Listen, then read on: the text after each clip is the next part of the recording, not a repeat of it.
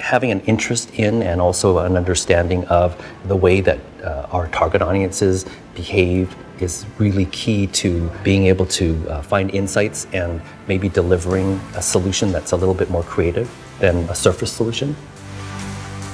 My name is Howard Poon. I'm the VP Director of Design for DDB Edmonton.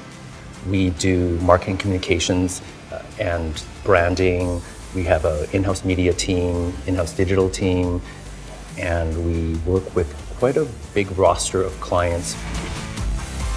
The industry has changed so much, and it hasn't just changed over the last 5 or 10 years, it changes every year. There are problems that exist now that didn't exist 5 years ago. The UX, the interface design and interactive design are, to me, pretty critical to have, and the understanding of the user journey or the flow is really important to coming up with creative solutions. It's about influencing our consumers or our target audience to change behaviors.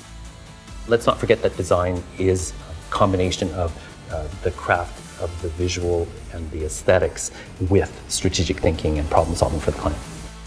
There really is so much potential for the graduates that come out now, because I don't think there is a limit to what the students can do if they have a drive to make a mark.